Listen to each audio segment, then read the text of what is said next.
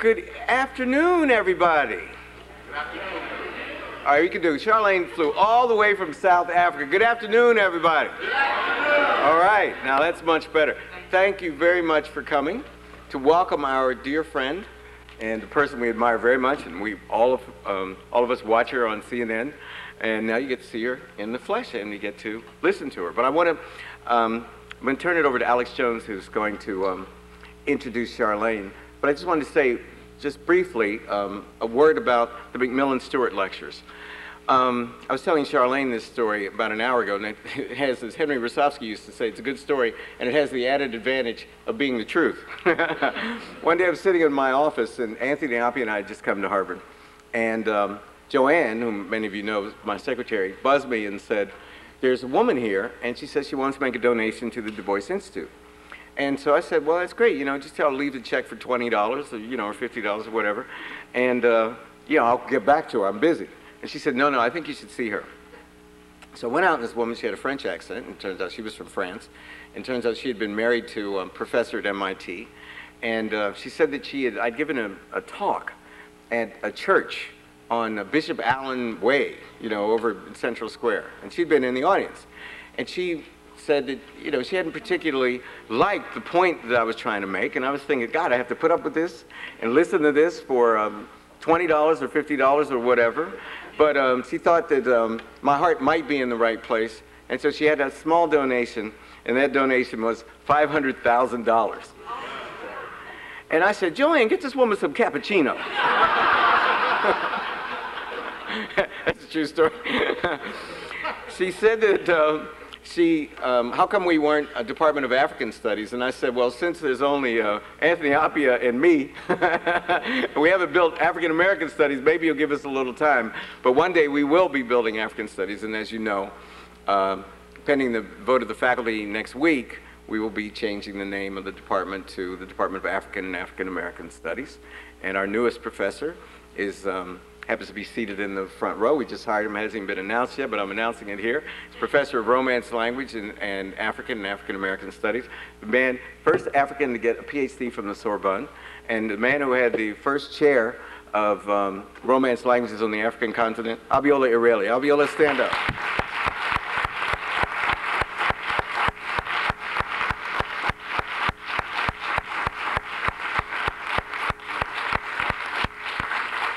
But she said she loved Africa because she had a best friend, and her best friend's name was Reba Stewart.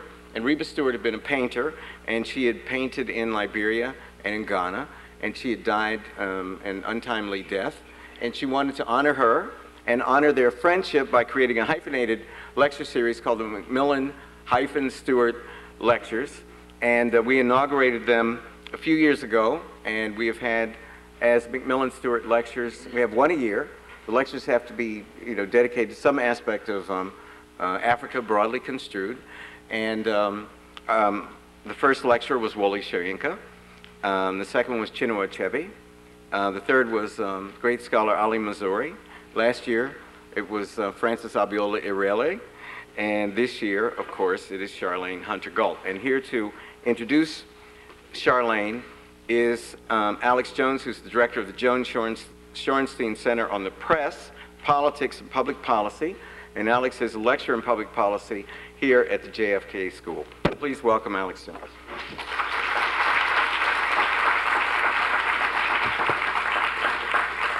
Thank you, Skip. Not long ago, Charlene Hunter-Gault wanted to go to Zimbabwe.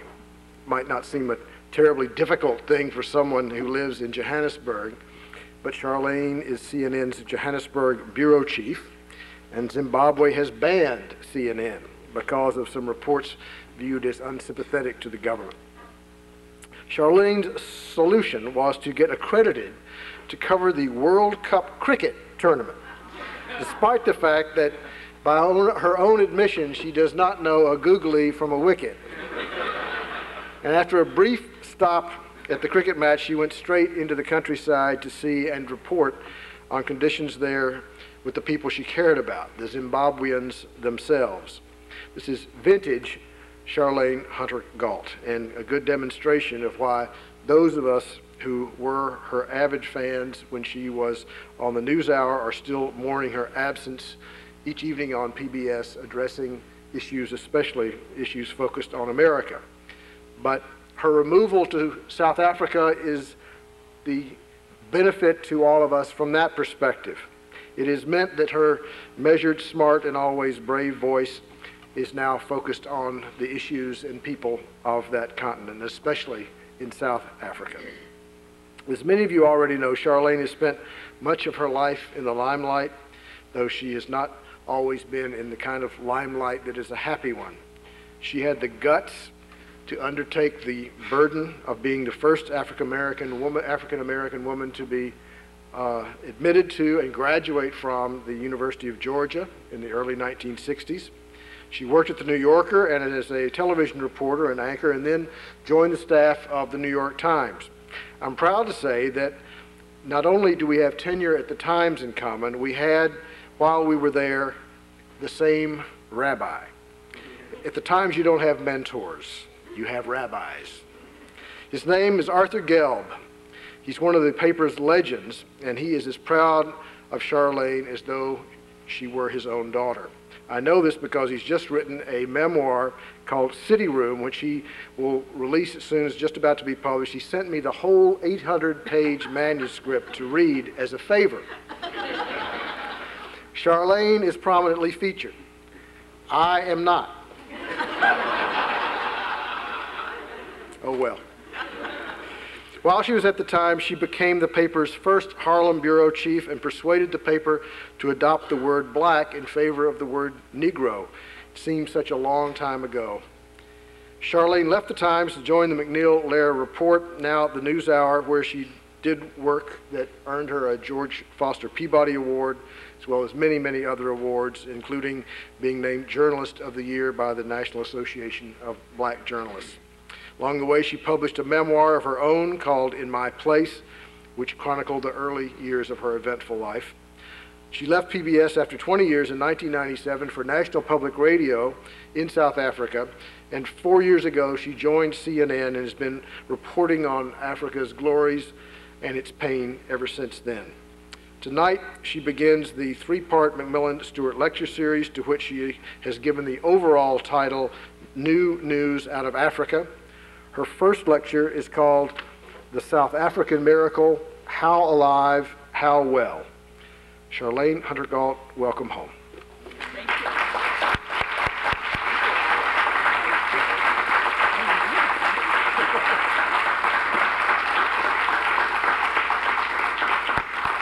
Thank you so much. Have to come to Harvard to get news about New York. Africans would say Sanibonani, South Africans, Sanibonani. And thank you so much for coming. I'm just delighted to be here, having been given an assignment by Professor Gates that has had me trembling for months. So let's see what happens. Sometime during my early years, after I had learned to read, I came across a poem that spoke to me directly. It was County Cullen's Heritage. And it goes like this: what is Africa to me? Copper sun or scarlet sea, jungle star or jungle track, strong bronzed men or regal black, women from whose loins I sprang when the birds of Eden sang. It wasn't until I had entered adulthood and entered the professional world that I finally set foot on the soil of the African continent. But from my earliest childhood memories, even before I dreamed of being a journalist, there was an Africa in my life. Even when it was only on the silver screen in depictions that today, in retrospect, make me sad. And yet, attributed perhaps to primal memory, somehow the stereotypes of hapless, if not demonic, Africans that occupied my Saturdays at what we then called the show.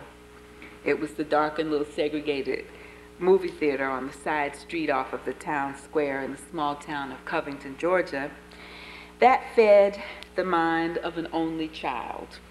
I was for 9 years, an only child, whose salvation from that unique loneliness of being an only child was refuge in the imaginations of a mind made fertile out of both nurturing and necessity.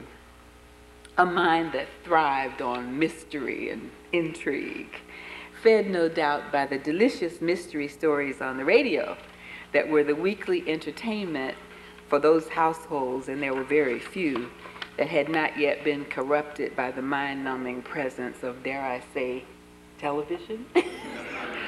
Don't record that part. Or at least don't let my current employers get a hold of it if you do.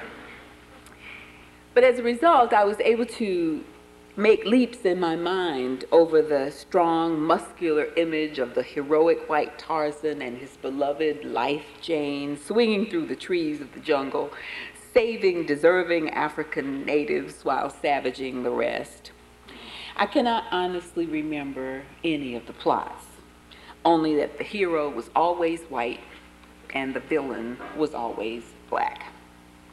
Still, I indulged my time away from the jungle of the silver screen, happily creating my own African jungle in the enticing wooded area behind my house. I stunned my 2 adult children with my shrieks not long ago. They come to visit me in Africa every Christmas. And we were on the eastern Cape Coast of South Africa, where, as Noah Mostert has described in his amazing book, Frontiers, blue-gray mountains fold across one another and tumble down to surf-strewn boulder or accompany long white beaches. Nowhere else on earth, writes Mostert, do sea and sky and walled granite and shining sand convey any impression of nature more placidly reposeful, more grandly and anciently benign. Calmly surfeited by its own overwhelmingly incremental fortune of light and color, ceaselessly spent all around on sea, sand, and forested slopes, it impresses me one as being a natural world, serenely dispassionate about itself, without connivance or hidden design. And so it impressed me as my children and I hiked along with my husband through the Tsitsikamma forest, where the scent of its magnificent fynbos in my nostrils and the appearance from time to time of some of the most magnificent birds and little tiny scampering animals, the bush so thick that it shut out the bright sunlight dancing on the water near the secluded, pristine beach where we were headed. And I began to shriek, "It's here, it's here!" And my children initially froze in their tracks, thinking that I had encountered a puff adder or a black mamba.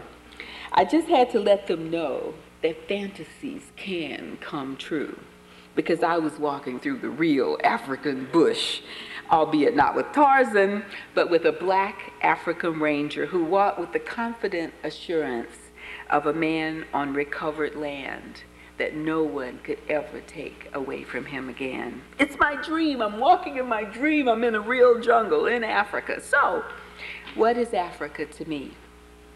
Copper sun or scarlet sea, the Tsitsikamma forest, my jungle track. Yes, it's all that. And of course, more to me than even the poet who penned those lines could ever have experienced or imagined, because I don't think, did he, Skip? I don't think Countee Cullen ever got to the continent he wrote so lovingly about. So over the next 3 days, I do hope to try and answer the question, what is Africa to me? To put myself into a context as I explore the evolution of a South Africa in transformation, a far cry from the South Africa that assaulted my emotions and challenged my professional distance on my first trip in the tumultuous land in the last decade of apartheid. To explore over the next few days the continent as it too struggles to find its place among the global family of nations, this slow dance towards democracy, the most dramatic development, I think, since the end of colonialism. And finally, to look at how South Africa and Africa are portrayed to the world, both by those of us known as the, quote, foreign media, and those who claim it as their own. I'm so sorry that Ted Turner has left CNN because he banned use of the term foreign during his entire tenure there, but he's gone and it's back. I wish to declare up front that I am confronted by a peculiar challenge. Seeing the continent and the people who inhabit it through a prism forged in the anvil of growing up black and female in the United States. Through America's own transition, if not transformation, from a country that still embraced a part of itself that denied people of color the same place in its world as whites, and that failed to yield without a fight. I am the product of the triumph of a battle waged with the armor of moral authority. When Hamilton Holmes and I joined young people all over the South in a crusade to force America to practice what her Constitution preached, we were armed only with our dreams to be free and the moral force of nonviolence. With that, we boldly confronted evil. Jeering mobs of brick throwers and spitters, police dogs and water cannon, and men who murdered some of us. That's how it went. A civil rights revolution that changed us all from Covington to Cape Town. Liberated. I wrote about this in my book, In My Place, and I knew I was coming to Harvard and would be all right to quote myself. That's what professors do, isn't it? Because this was my favorite passage in my own book, because it's so true. That as we launched into the civil rights movement in the early 60s, we could see in a new light both our past and our future. We could see that past, the slavery, the segregation, the deprivation, and the denial for what it was. It was a system designed to keep us in our place and to convince us that it was our fault as well as our destiny. But then, without either ambivalence or shame, we began to see ourselves as the heirs to a legacy of struggle, but struggle that Martin Luther King was teaching us that was ennobling, struggle that was enabling us to take control of our destiny. And as a result, we didn't see ourselves or the other young people demonstrating throughout the South as heroes to be praised or celebrated or fretted over. We were simply doing what we were born and raised to do. And while not everybody in the adult black community was on board, the Atlanta student movement, of which I was a part, had spoken in terms that became the watchwords for all of us. Ain't gonna let nobody turn me round. At the same time, Africans were taking control of their destinies, throwing off the yoke of colonialism. And while all were not non-violent, many embraced the notion of the just war. With our twin moral struggles for justice, for dignity, and freedom, it was then that Africa began to be, for me, more than copper sun or scarlet sea, jungle star, or jungle track. It was the brother of then President John F. Kennedy who articulated the connection at a critical time in my own history, mine, America's, and Africa's. Then Attorney General Robert Kennedy came to speak at the University of Georgia just after Hamilton Holmes and I had walked through this wall of white resistance and become the first 2 black students to enroll there. And while we had broken down the legal barrier of the color bar, the white racist mentality was still alive and well, still refusing to accept black humanity as fully human. Even young minds had been corrupted, and as they talked about, well, it was actually Bud Trillin, who works for the New Yorker magazine, had come down to do an article for Time magazine on the desegregation and how it was going. And he got such pleasure out of the mixed metaphor of a young student describing the 1954 Supreme Court decision outlawing segregation and the law that served as the basis for our entry as the long arm of judicial tyranny is crushing us under the heel of its boot. So this was the mindset on that particular day when Robert Kennedy came, at least among the whites, many of the whites, most of the whites, not all. It was the era of the Cold War, where the United States and the Soviet Union were in a hot contest for global supremacy, communism versus democracy, with Africa as the major battleground. The Kennedys needed Africa, not least because, as African scholar Solly Booker put it, with decolonization in Africa, apartheid in America became an untenable liability for Washington in its battle with Moscow for global influence.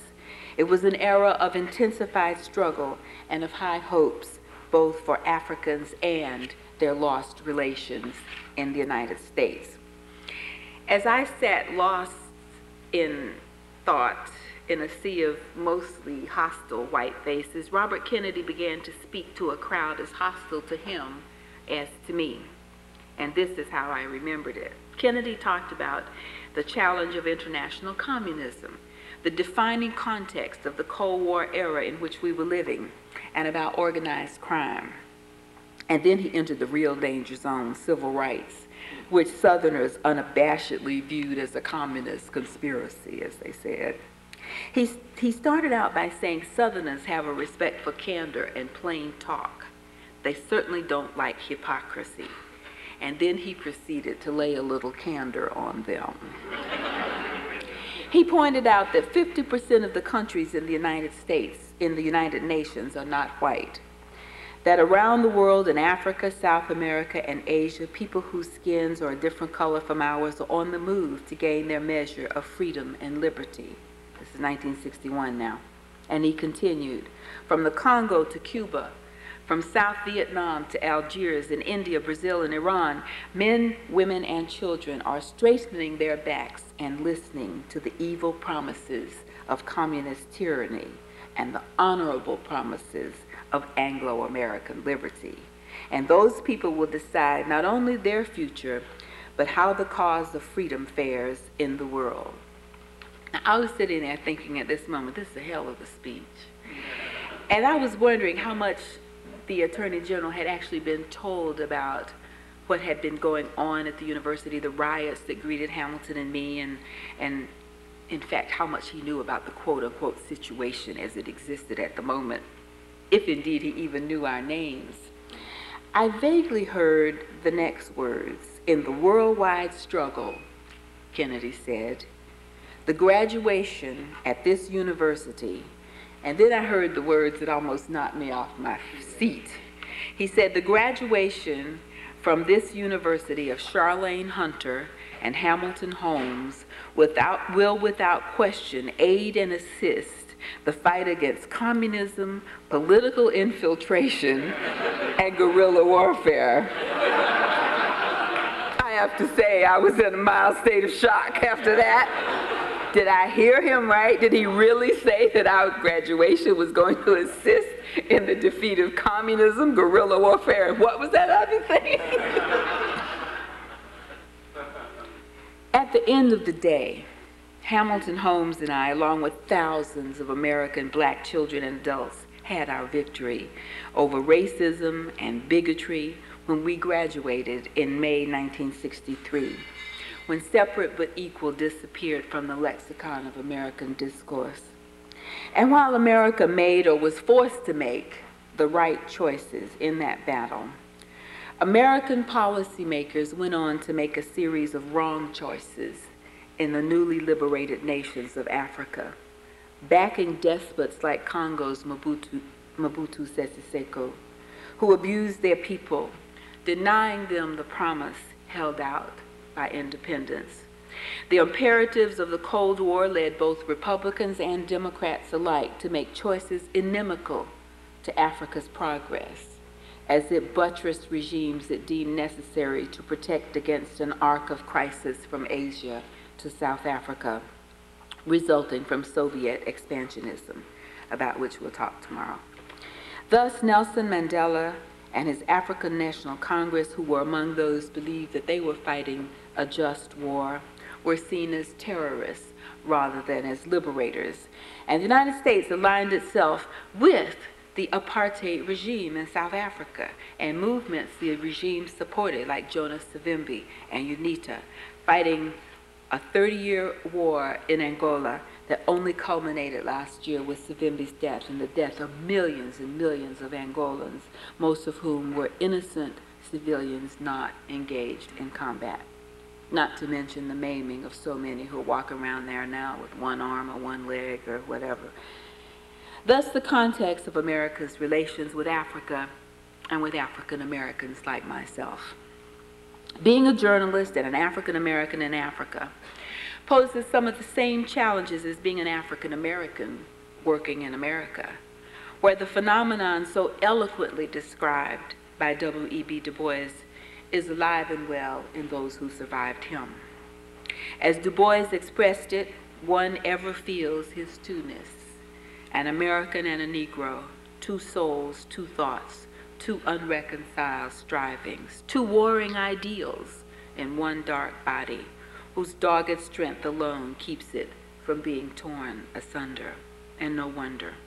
When I was being interviewed, for example, by a New York Times editor who shall remain nameless, prior to being hired in the late 1960s, he asked me if I thought I could tell the truth when covering the people in Harlem. So even if one tried to be a colorless professional, it would be a bit like those who insist they are colorblind, in total defiance of logic and reality. Of course, Du Bois' explication was written to apply to a different context, and yet I often find myself thinking about it as I am challenged to reconcile my observations of an Africa to which I am spiritually, culturally, and historically connected. Skip showed me where I came from today. And also as a professional, ostensibly detached, where the perception of me is often not only as a foreigner, but as an American, and that's a different kind of foreigner, now more than ever in these post-Iraq days. And sometimes the perception is even that I am white. My husband read this and he said, "You got to explain that." But it's more than once.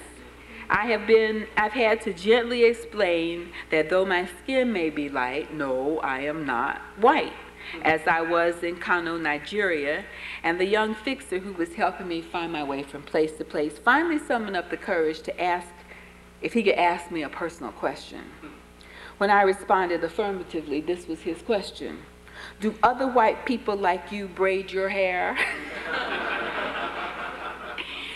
The concept of an African American is still one that some Africans find hard to understand. But by the time I finished with my young fixer, I think he understood. Now, the Nigerian singer Sade looks to me to be about my complexion. And I've met other Nigerians with the same color shading as mine. But I think what tips the balance for those like my young fixer is my American accent. At any rate, this is the hair and the hat I was wearing as I prepared to live and work in Africa for the first extended period of time in my life. The hat and the hair I was wearing at the end of a month-long French intensive course in the south of France, when my classmates and I were required to write a final paper and present it orally in French, of course. It was August 1997, and I was about to take up my assignment as Chief Africa Correspondent for National Public Radio based in Johannesburg. It was a heady moment for me and for South Africa only 3 years into its first truly non-racial democracy, a time when South Africans and the rest of the world was still marveling not only at the speed at which the deeply entrenched system of racial oppression known as apartheid had ended, but also at the mostly peaceful manner of the transition. That white South Africa had given up without a fight, that there had been no widespread civil conflict between blacks and whites was truly a miracle. Hence my title, which I labored over for days, Le Miracle de l'Afrique du Sud. Fast forward to 6 years later, Dateline, Johannesburg. Whenever anyone is looking for me on the weekends, and managed to reach my husband, an investment banker with J.P. Morgan, who's mostly very serious, but who also spends a lot of time on the golf course. So he doesn't too much like it when his mobile phone rings and somebody's found him looking for me. So he swiftly dispatches the caller with these words: "She's probably in Rosebank checking on her property." And he's mostly right. I am in Rosebank, an upmarket shopping center in one of Johannesburg's northern suburbs, where I have spent more than a few South African rands, and maybe enough to own a share in one of the trendy little boutiques now proudly displaying ethnocentric wares of up-and-coming Black African designers. But I don't own any property there. I'm not in Rosebank to check on my property, but to track le miracle de l'Afrique du Sud. For Rosebank was my first point of entry into a very different Johannesburg than the one where I am now, whiling away weekend hours, if not shopping, meeting friends for dinner or lunch or drinks, and they're friends who are young and old and Black and white and brown and all of the colors of the rainbow. And they are totally unself-conscious about being in this place at this time. But no matter how much fun I'm having in Rosebank, I cannot dismiss from the chamber of my consciousness that holds the memory, the Rosebank of 1985. And for that, I have to take you back for a few minutes to 1985. I had just arrived in South Africa with a team of four Americans, joining 3 South Africans and a British producer. We have come as the world's image of South Africa is being formed by what viewers see on their television screens: relentless violence by state security forces against mostly defenseless Black men, women, and children who have but a single simple wish: to be treated as human beings, the equal of other human beings. And for that, they are being subjected to some of the world's worst violence. We have come to South Africa to try and penetrate what has now become the cliche of apartheid, a near indecipherable mass of brutalizers and the brutalized, of victimizer and victim, of evil versus good, because you turn on your television set and there's a bunch of white policemen or even some Black ones beating Black people. But except for Mandela, none of them had a name, especially outside of South Africa. And by the time we arrived, we too are the enemy. The regime has declared a state of emergency, giving it broad powers to restrict any and all movement, especially in and around the sprawling Black townships, near indescribable Black enclaves with little electricity or running water, where the playgrounds of children are often the slimy, fetid streams of garbage and waste that bear no attempts at disguise.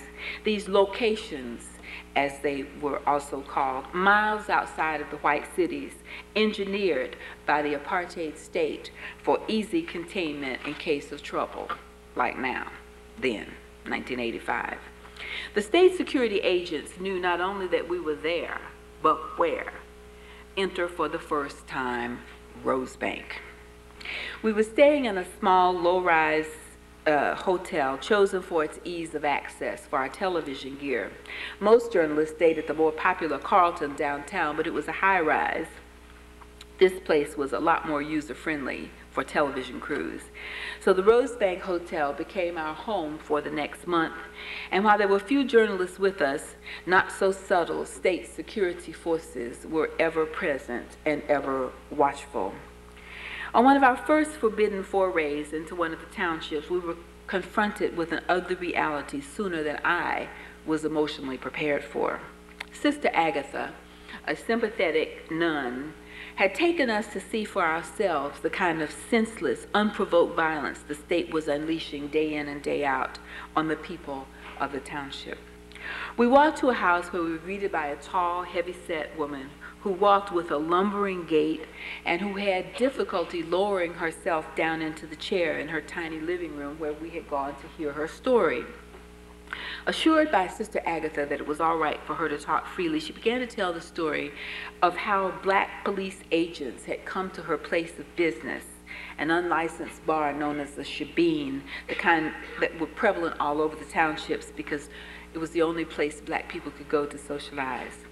And after having a few drinks, these policemen began taunting and eventually beating her, finally taking her to the police station. She said that they never told her why, although there was a suspicion that they may have thought she was connected somehow to the underground activities of the anti-apartheid movement. But surely, they slowly but surely were making the country ungovernable. But she insisted to us that she was not. As she told us her stories, she showed us her scars. Her huge breasts were green from the bruises sustained during the beating. Likewise, her head was blood-caked with the scarred residue of so many blows. Her back bore the scars of the sjambok, the long black rubber whip favored by the police in their confrontations with activists. Even growing up in the American South of lynchings and other brutalities of segregation, I had never seen anything like this. Halfway through her story, I excused myself, planning to go outside and get a hold of my emotions. But I only made it as far as the kitchen, where I collapsed on the floor, unable to contain my pain, manifesting itself in a rush of my own tears. I finally collected myself enough to go back in and record the story.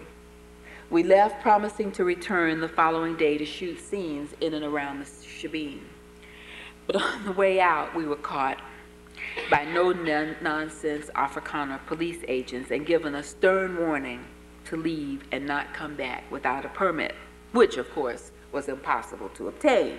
It was part of the state's disingenuous dance, like pretending to be democratic while denying the black majority most of its civil and human rights. No, it was pretending that there was, in fact, a process for getting permission to report, sort of like Zimbabwe is doing these days, to get permission to report on the townships, when in fact there was a process, only it was designed to do just the opposite. They call it the stall. Nowadays they say send the facts. It means the same thing. Fortunately, they didn't take our tape. Back in Johannesburg, our eagerness to proceed blinded us to a certain reality. We had given the tape for transcribing to a white company. The following day, a stocky white man came knocking on our door. I was asleep in one part of the suite. My white South African colleague, Cliff Bestel, working in the adjoining room where we had set up an editing suite. Awakened by the knocking, I lay there listening to the unfolding conversation. The white man was saying his machines had broken down and he wouldn't be able to transcribe the tape. Ever? My colleague asked. Never, came his reply. By this time, I had thrown on my robe and cracked open the door. I could see the big man, behind whom was standing a young man wearing white socks. Now we all know what that means. He never spoke. When the door finally closed, my South African colleague spoke to me in sign language, indicating that I should dress rapidly, grab my big pocketbook, and put the tapes in it and get the hell out of there on a double. Even if we couldn't get back into the township, we had just barely enough to tell the story of this amazing situation. But without those tapes, we had no story, and we had no time to find another, particularly if the police prevented us from returning to the township, a very real possibility. Emerging into 3rd Street, we drove around Rosebank. Its nature stunningly hospitable. Beautiful tree-lined streets awash with all manner of pink bougainvillea and orange and purple birds of paradise, spacious homes, those that we could see because most were hidden behind high brick walls, designed to keep out the black hordes. They called them the Svartgevaar. These were the ones who were clamoring for liberation, in their minds, the real family jewels, but the walls were set up to keep them out, except for their blacks, the faithful domestics and garden boys, some of whom were almost 80 years old, many of whom lived on the premises in tiny, cramped cubicles outside the main house, others who made the daily trek from the locations in the overloaded minivans they called taxis. Years later, they were dubbed mobile coffins by none other than the country's second black president, Thabo Mbeki, because of the incredibly high death rate due to ill-trained and often unlicensed drivers, poor maintenance of the vehicles, and greed that led to near suffocating overloading. But the passengers discharged from the mobile coffins or climbing into the mobile coffins, but for them, Rosebank bore no sign of South Africa's teeming masses yearning to breathe free, standing in all its splendor in stark contrast to the townships in all their squalor. Within an hour, Cliff had decided to take the tapes to the BBC on the assumption that the state security agents would not be going there so soon after the raid on their premises the previous week. So we headed for the modest house where they worked, found their bookcase, and placed our precious package behind a row of books scattered along one of its dustiest shelves. By week's end, we had managed to sneak back into Kwatema, that was the name of the location, and complete the story, dodging the state security agents all the while. My journey into the apartheid state took me back to my days at the show. Only now I was a character in some grade B science fiction movie, stepping back in time to when my adventurous family would start out on a trip from Covington, maybe to visit our country cousins and social circle, or to go to a shop in the big city of Atlanta, some 30 miles away. And among the items we'd pack in the car were brown paper bags in case we needed to relieve ourselves, for there were no toilets that black people could use along the way. A long since thing of the past in the America of the 80s from which I had just come. But when I flew with Cyril Ramaphosa, the head of the National Union of Mines, who may one day be president of South Africa, on a union organizing trip to the Kimberley mining town in the center of the country. In 1985, we landed and spent the first few minutes on the ground trying to figure out where we could go to use the toilet, because the one directly in front of us was for whites only. I was to learn that this was God's will. The architects of apartheid had found the justification for white supremacy in the Bible, as had many a Southern segregationist in America, if you'll recall. And the majority of South Africa's white minority praised God and celebrated their white selves with impunity that was both man-made and divine. I may have stepped out of the time capsule I journeyed through apartheid South Africa in, but the experience didn't step out of me. Back home, America saw our series as the first up-close look at South Africa's victims, the oppressors as well as the oppressed. When I came back to live in South Africa 12 years later, I found a country making history, as monumental and as challenging as the Civil Rights Revolution in America. And while there had been violence as there had been in the American South, at the end of the day, when the oppressors changed places with their oppressors, the transition itself was mostly peaceful. The process as unique as finding a country still colonized in the latter half of the 20th century. South Africans had ended their decades-long obscenity of minority rule, not on the battlefield, but at the negotiating table. And as fractious and often bitter as that process had been, within a small space of historical time, South Africa had become, in the words of Alistair Sparks, one of its chroniclers, another country. Democratic, non-racial, where its first black president, Nelson Mandela, voted for the first time in his life in 1994 at age 75. Indeed, he and his compatriots had earned this right through their blood, sacrifice, and tears.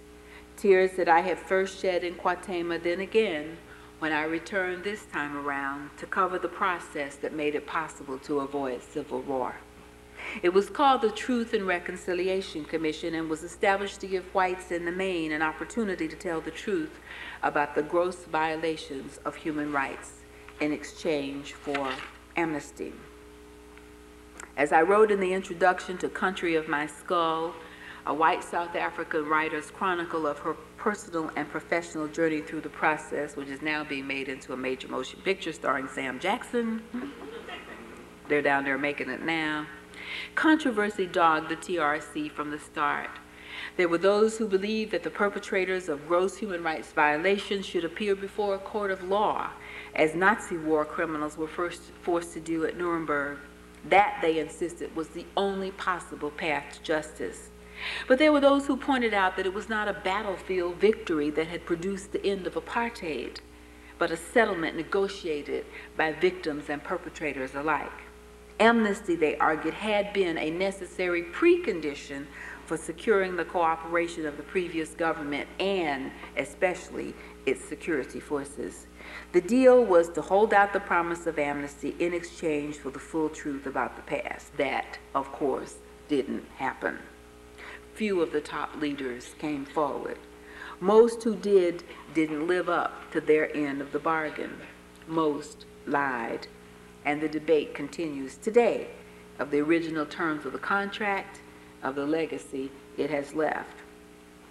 As recently as last month, when the final codicil to the report of the Truth Commission was handed over to President Mbeki with recommendations that the government pay a total of a large sum to certified victims and businesses that did business during apartheid help pay.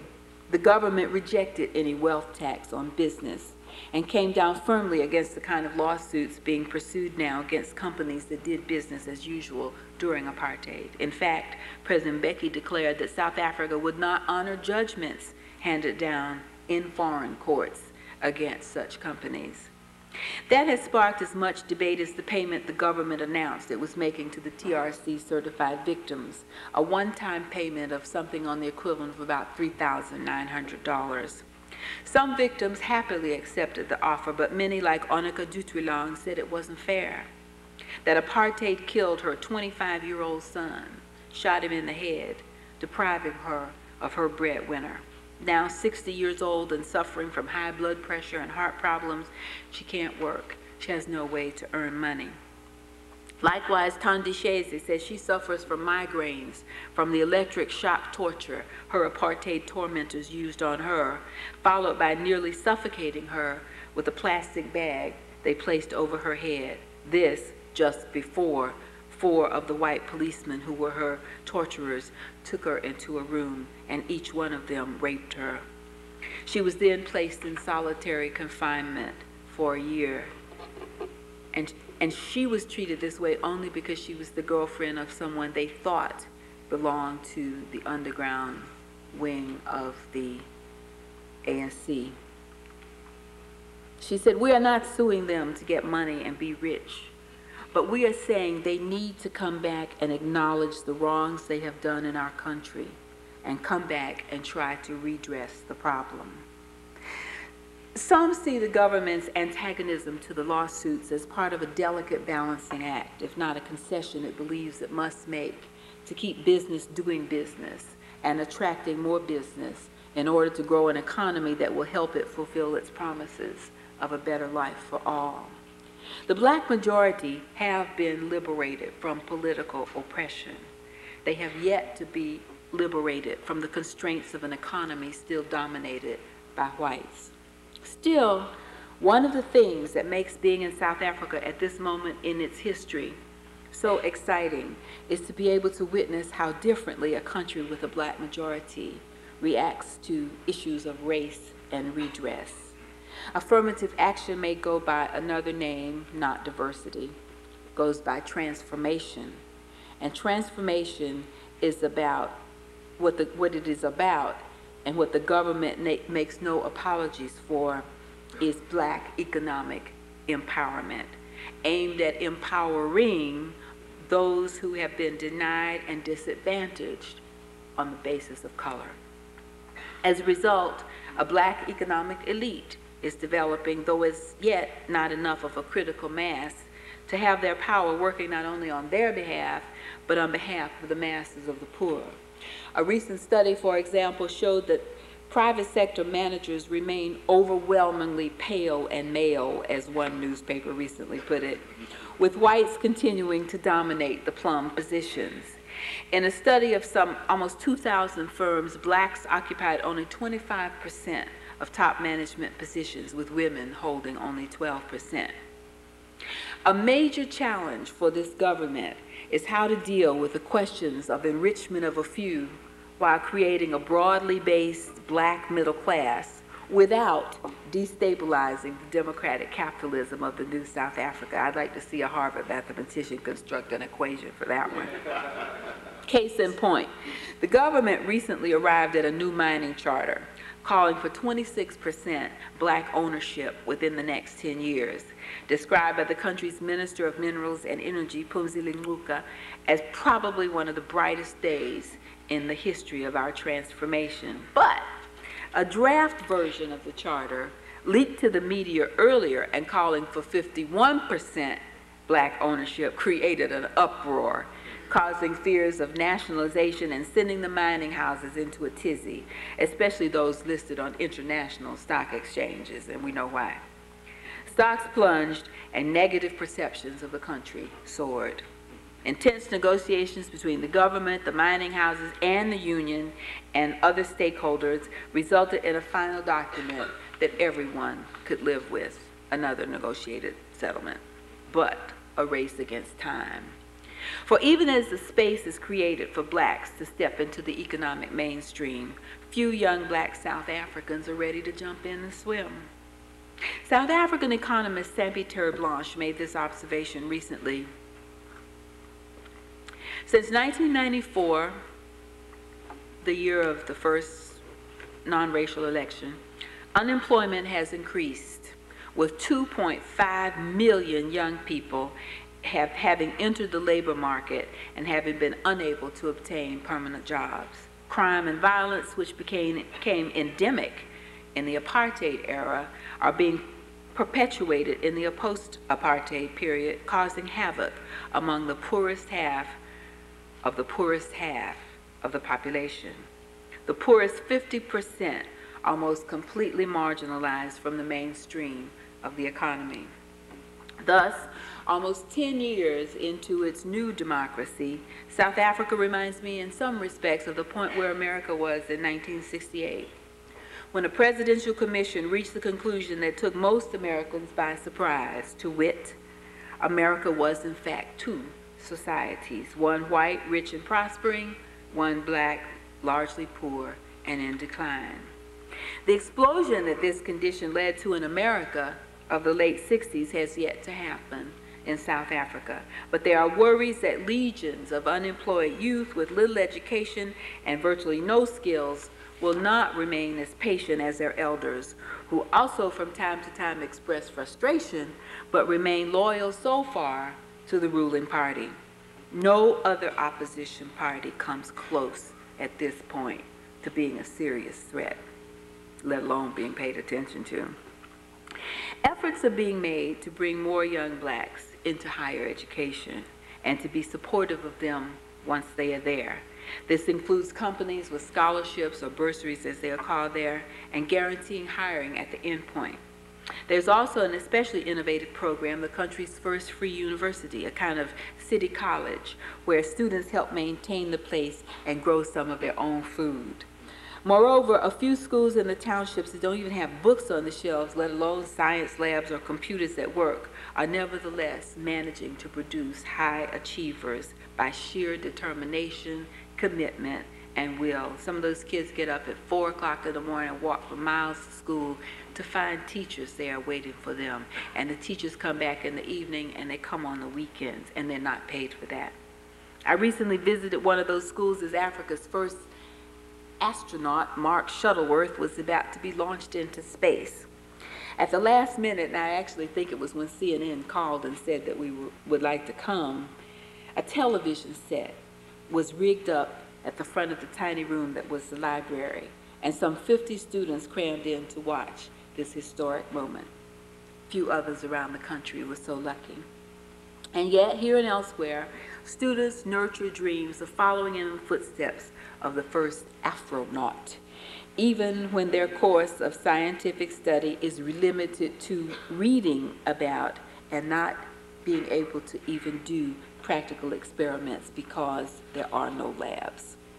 And that is truly a major part of Le Miracle de l'Afrique du Sud, that for all the perils that lie ahead and for all the obstacles at present, young people in South Africa do now have the space to dream. To be sure, it's early days, a fact about which those of us who make judgments and take measurements need to be constantly reminded. At the same time, the peril of AIDS is causing many dreams to be deferred. U.S. Ambassador Cameron Hume recently told the American Chamber of Commerce that from 2002 to 2010, life expectancy in South Africa due to the influence of AIDS is expected to drop from 48.8% years to 36.5 years, a 25% decrease.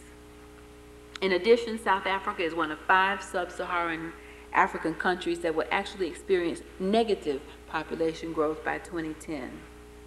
It will be only one of 4 countries in the region that will have more infant deaths from AIDS by 2010 than from all other causes combined. HIV-related deaths are also expected to burden South Africa with many thousands of orphans, overcrowded hospitals, and serious social and economic disruptions unless something is done to change the course of the epidemic. This has given rise to a new post-apartheid generation of activists who are turning out to be among the most effective to emerge from a civil society decimated at the end of apartheid, when many funders, like many media executives, concluded that the story in South Africa was over. The AIDS activists in South Africa are managing to have their voices heard in the streets and in the courts, already having forced what they see as a reluctant, if not denialist government to agree to provide antiretroviral drugs to HIV-positive women in public hospitals. Their current campaign is to force the government and the pharmaceuticals to make those drugs available and affordable to the masses, who, according to them, are experiencing some 600 deaths per day, including many of their own leadership. Much confusion reigns over the government's position, and much blame continues to be laid at the president's feet. He has stepped back from the debate, but the government has yet to commit itself to a comprehensive AIDS program that includes making widely available antiretroviral treatment to AIDS victims. The government has made some 300 million rands, or a little less than $3 million, in its 2003 AIDS budget, but inexplicably failed recently to get the necessary paperwork done to receive some $41 million from the Global Fund to fight AIDS. The man was able to check in his pocket.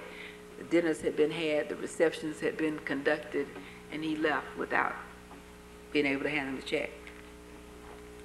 AIDS activists who had voted to escalate their campaign for antiretrovirals have recently put their campaign on hold in good faith, allowing the government space until May 17th to respond to their demands.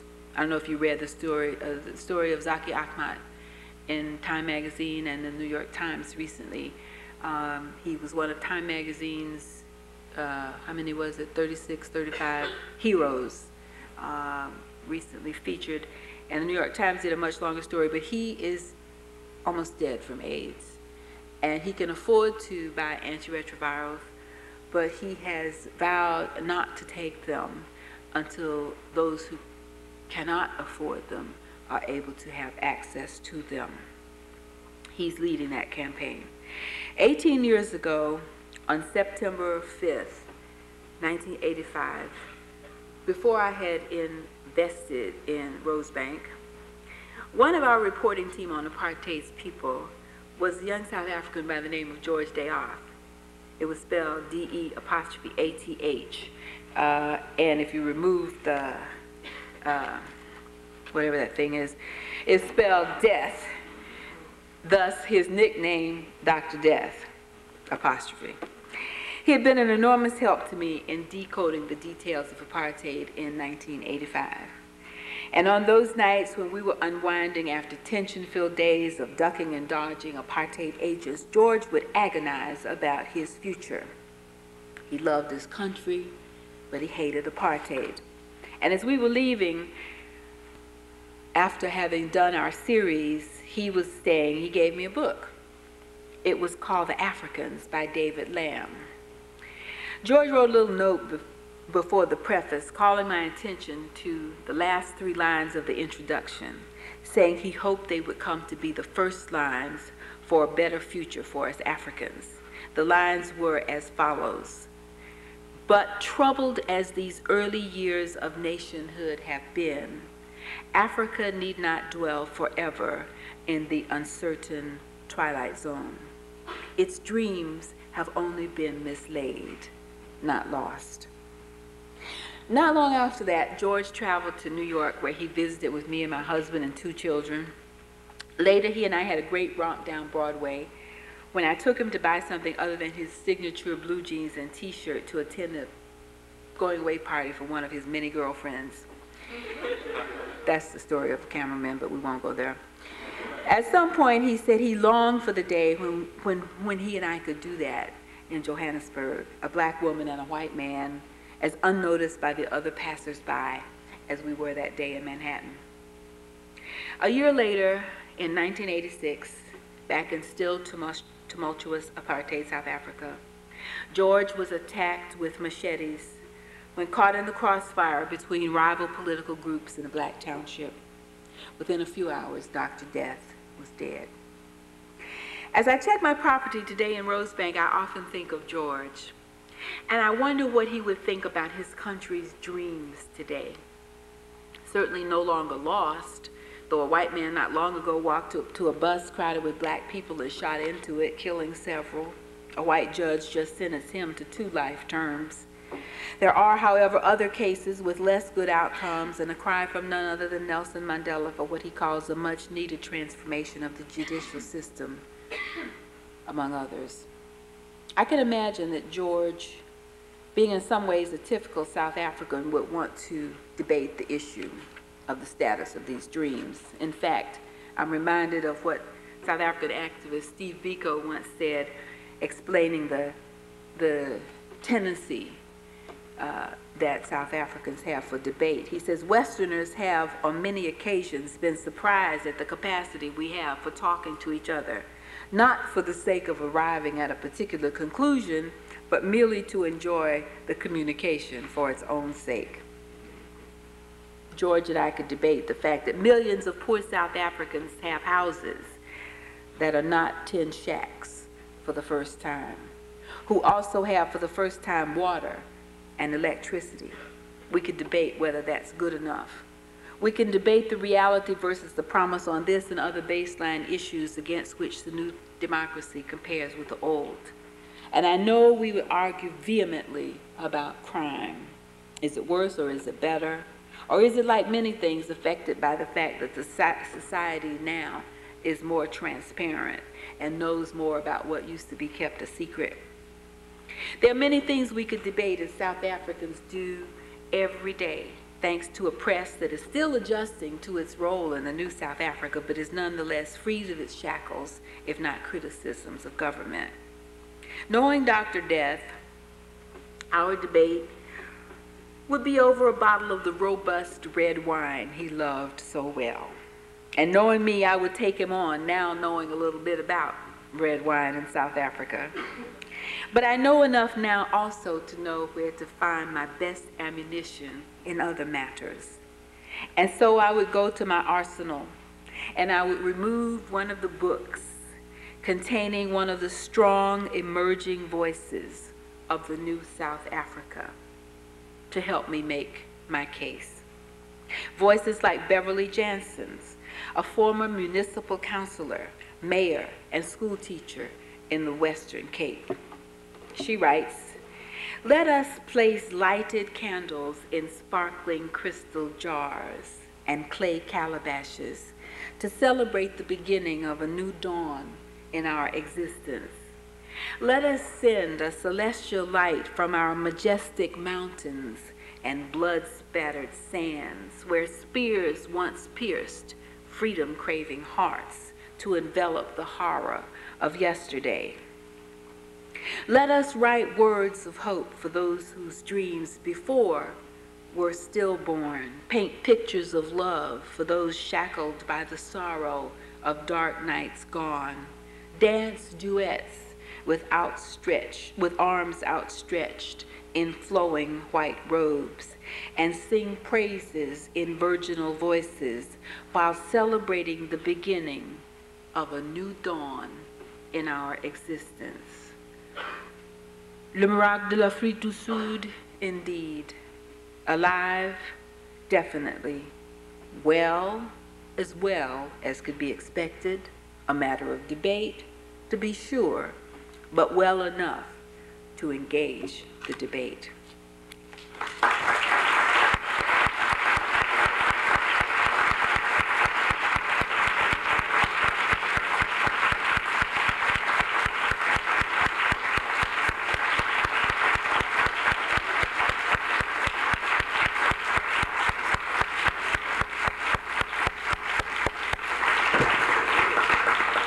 It is a Kennedy School tradition that we follow lectures and presentations such as the one that Charlene has given with questions for a few minutes.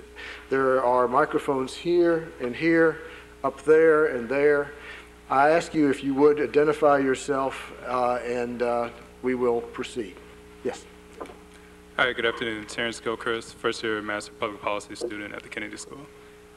Over the weekend, Ali Mazrui spoke at MIT, and he talked about regional integration as a way to transform what's happening on the continent.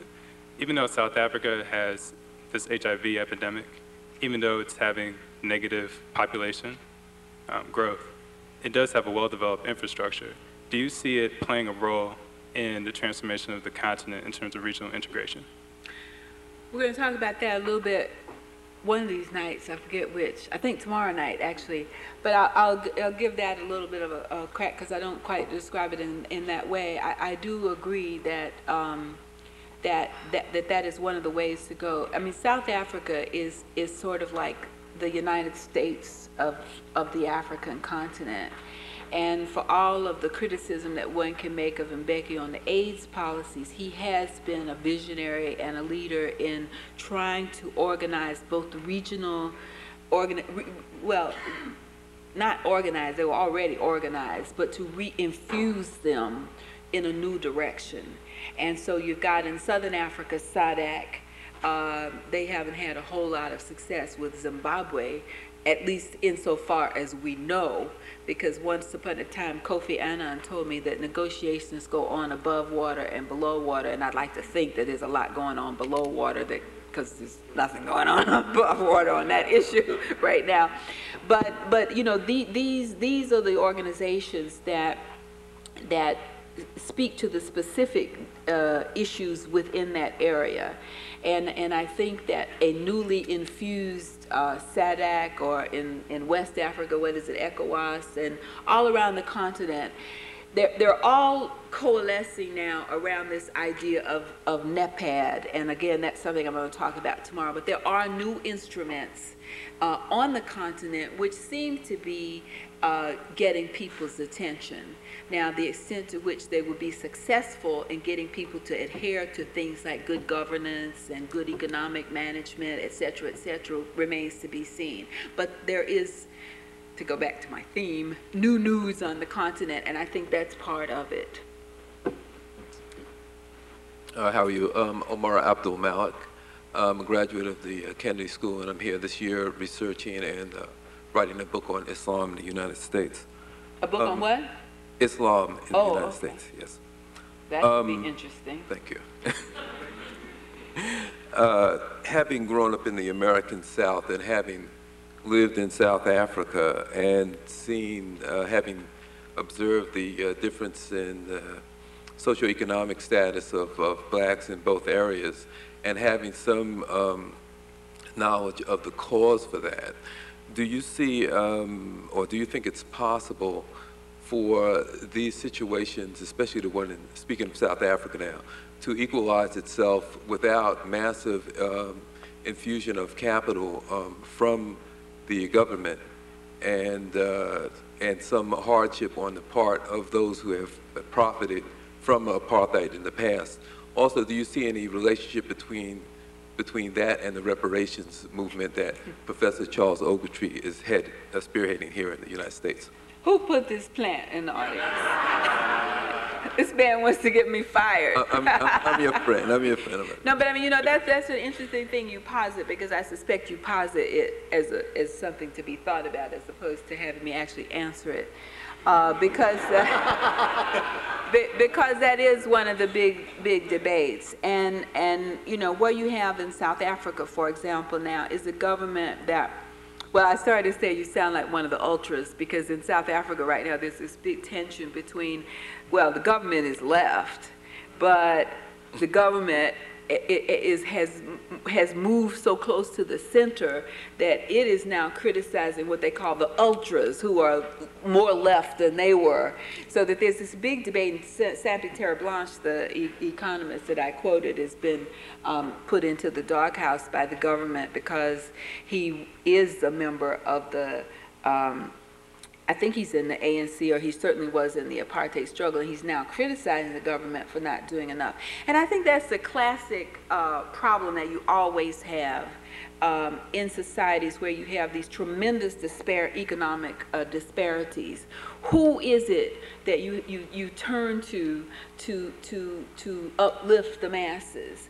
And do you rely on government exclusively? And can you, in fact, rely on a government that is itself right on the edge? Where is it going to get its resources? Or do you try to generate activity within the private sector to take up some of the slack the government can't provide? I mean, that's the classic, isn't that the classic thing that always happens? And so that's what you're having played out in South Africa now. And I think you do have to look at, I mean, this is not an answer you can come to today, because you do have to look at the amazing amount of work this government has done on behalf of black people since 1994, compared with what happened. Now, you know, the apartheid regime started in the last few days of apartheid to build a few schools and stuff, but you walk into those schools and just want to throw up. You know, they were just done for show, and there's nothing in them. So they did, you know, hustle up a few things to try to say to the international community that we don't look as bad as you said we did. But they didn't, and this government has done a tremendous amount. But now the rubber is about to hit the road, because you still have vast disparities between the rich and the poor. And the president's always talking about this, and the minute he starts to talk about two societies, the white people jump up and down and scream and start calling him a racist. So he's damned if he does, he's damned if he doesn't.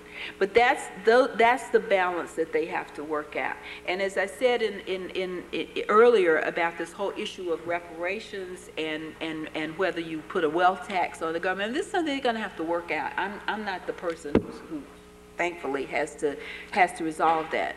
But you can see what those tensions are, because there are people who believe that if you benefited under apartheid, then you need to pay.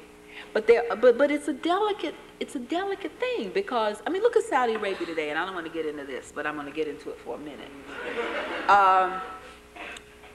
What is going to be the debate in Saudi Arabia now among businesses, Western businesses? Do we stay or do we go? You know, and it's a very real question. And if we stay, can we protect our people? And South Africa is worried about how it holds. It doesn't at this point even have enough. Its growth has been pretty good, you know, compared with other African countries, but it's not sufficient to make a real big difference in the economic problems that it has.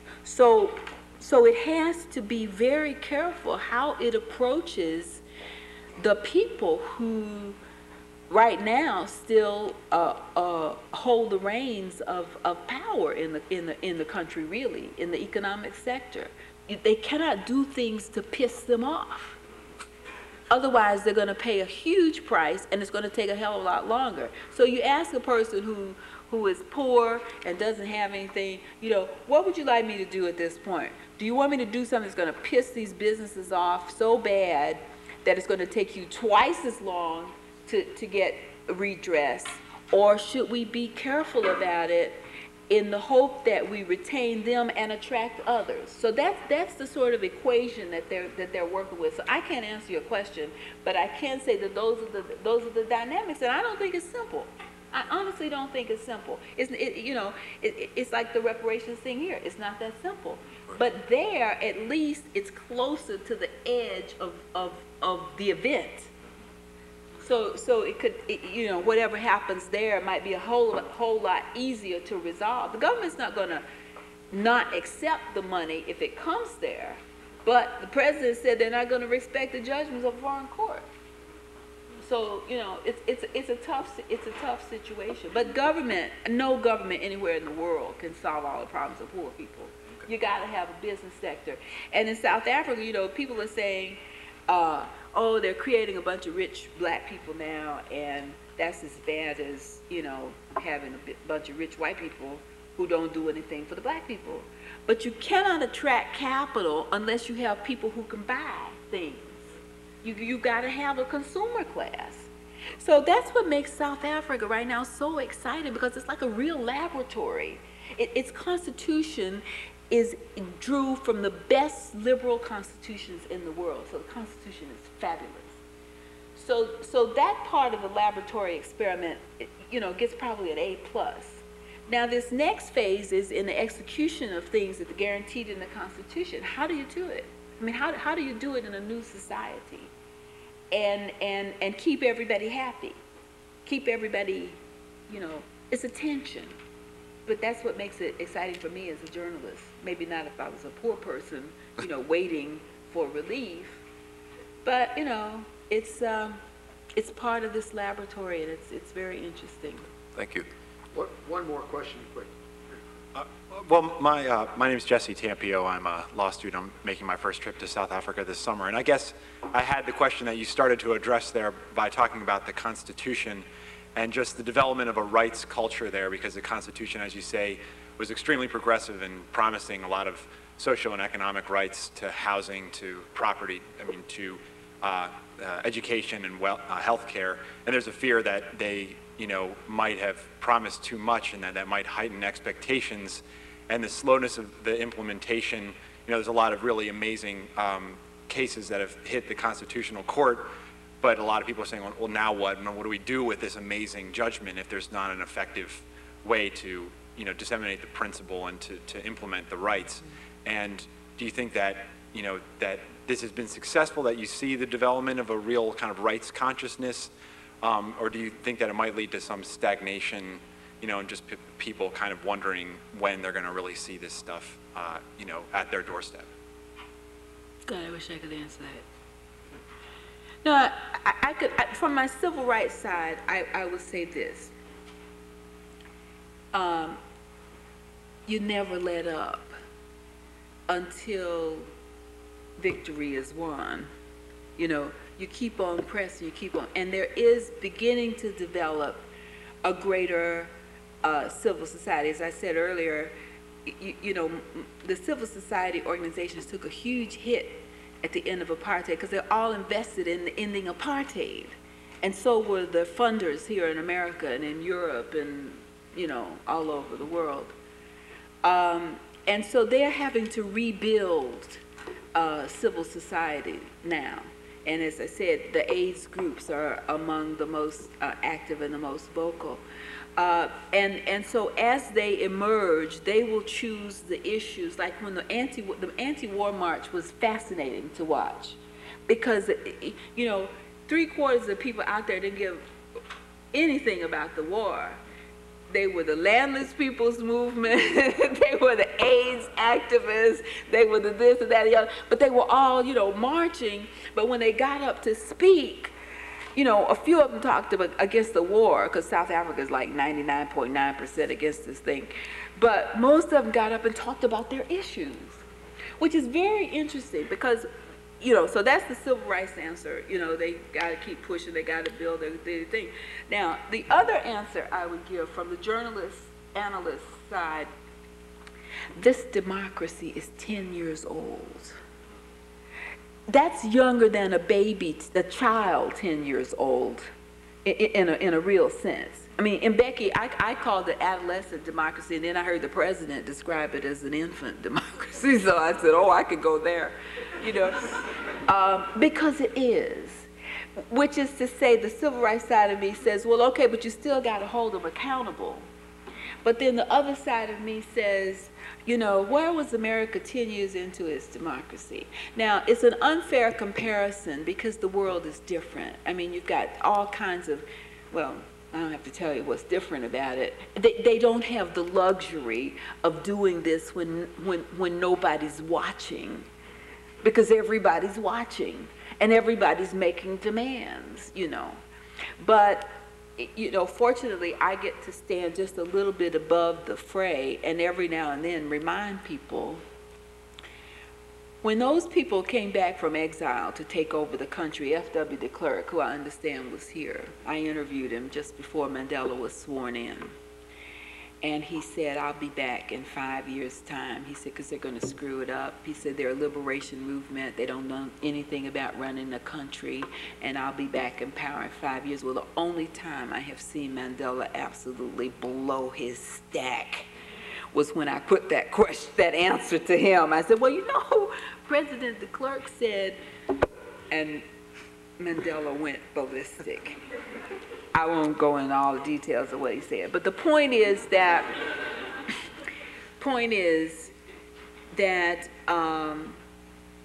the farther away from that I get, even though de Klerk was wrong in his conclusion, he wasn't wrong in his analysis. You had a liberation movement coming into an industrialized society. They've been in the bush. I mean, some of them, like Mbeki, had been running around capitals and stuff, so they were very sophisticated and stuff. But everybody said that the government was going to be a mile wide and an inch deep. Those who would be, that's essentially what they've had to work on. So it might be now 2 miles wide and 3 inches deep or 4 inches deep. But it's building something out of nothing, because who do you trust from the old regime? You got to figure that out. I mean, 4 years in, 3 or 4 years into this new dispensation, I was interviewing Mbeki, and he said, you know, we're trying to run a country that we don't know. We don't know where the bodies are buried. Somebody told me the other day, and I can't tell that, that's off the record. But they have had to figure out, it wasn't as bad as some countries, like Zambia and some of these other countries, where when the departing colonialists left, they burned every piece of paper and every, you know, there were no records, but it was close. The difference is in the in the level of industrialization of the society, and you do have this layer of civil servants who've been there forever, and they do, you know, punch the clock and make things work. But that's what's interesting about this process of trans. You just can't put somebody black in there and say, do this, because they don't know the combination to the safe. They got to figure that out. Either they got to tell them, which they didn't do at the Truth and Reconciliation Commission. They didn't tell them. So either they got to tell them, or they got to figure out, how do we undo this safe now? And they can't blow it up, because it's a democratic society. And to get to the bottom, I'm sorry it's taking so long, but to get to the bottom line of your question, there is a democratic human rights culture there in place, and it's growing every day. I mean, you do not have the kinds of things that I described happening. Winnie Mandela got sentenced the other day to prison. I don't think he's going to serve any time, but she got sentenced. And very few people criticize that, even though a white judge did the sentencing. The speech he gave at the sentencing was just amazing. I sat there with my mouth open, because he honored her for the work that she had done in building this country. But he said, you have contributed to the building of this country and to this democratic culture which is now going to hold you accountable. You helped to create this, and now you will abide by it. It was amazing. It was absolutely amazing. And so I'm optimistic because people are not going to give up this thing that they have now been building for 10 years. They're just going to make it bigger and bigger. It's just that they still need support. It's like in my lecture tomorrow, I'll talk about the baby steps to democracy. It's baby steps, but it's going there. I think it's going there.